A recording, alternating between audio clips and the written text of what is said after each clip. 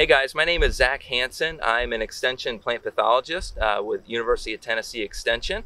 I work on fruits and vegetables a lot, and I work a lot with commercial growers. But today, we're going to kind of gear this video towards teaching home gardeners and master gardeners how to better diagnose Cucurbit downy mildew, which is a disease that we see every year in our cucurbits in Tennessee. We want to kind of talk about what to look for and how to diagnose this in your own garden.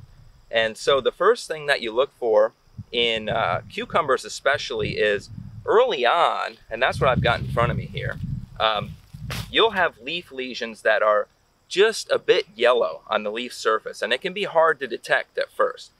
It'll show up as just a little bit of leaf yellowing, and then if you turn that leaf over, especially in the morning when it's damp or there's been some dew, underneath that, with the aid of a hand lens, you can look for diagnostic spores. Now, the reason I say diagnostic is because the spore structures are how you tell apart downy mildew from other common foliar diseases in cucurbits.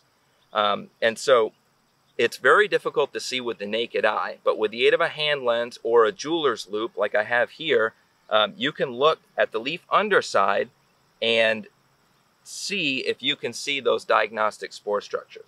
So the way to use a hand lens properly is to hold the lens up very close to your eye and then bring the specimen towards it. And you have to hold the specimen very close to the hand lens in order to see this. So that would look something like this. So you're holding that up very close, and what that looks like when you're looking at it this way, it almost just looks like a little bit of dirt.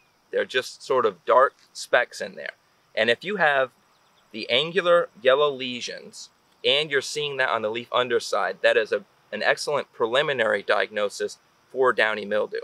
But in order to know for sure if you have downy mildew, you really need to take that to somewhere that has a dissecting microscope, and you can view it under higher power and get a definitive diagnosis of those spore structures. So you can call your county extension office, see if you can bring some samples in and get a definitive diagnosis. And if you're able to do that, we can then update an important cucurbit downy mildew occurrence map that we keep track of, where we report outbreaks of this disease, which is important for commercial growers to know so they can evaluate their crops. Now, initially, as I said, the leaf might appear mostly healthy. This would be earlier in the season when downy is just arriving, mostly green. You might just see a couple of those light yellow spots, and that's when it's a little more difficult to diagnose. You have to be scouting pretty carefully to see that. As the disease advances, you get more of those yellow spots, and they start to turn brown, like we see in this leaf.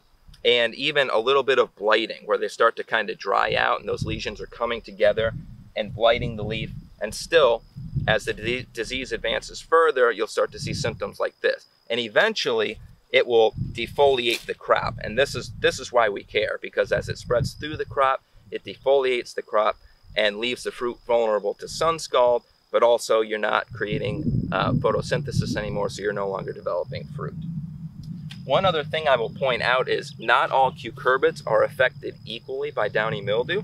Some are more impacted than others. In Tennessee, we tend to see downy mildew show up first on cucumbers and muskmelon. And it does look a little bit different on muskmelon, but a lot of the same things apply. You get these yellowing spots on the leaves. The spots tend to be angular also. And again, if you turn that leaf over with the aid of a hand lens, you'll see those dark spore structures. So that's what we look for with downy mildew. And if you have any questions, you can always reach out to myself or your county extension office for more information. Thanks for watching.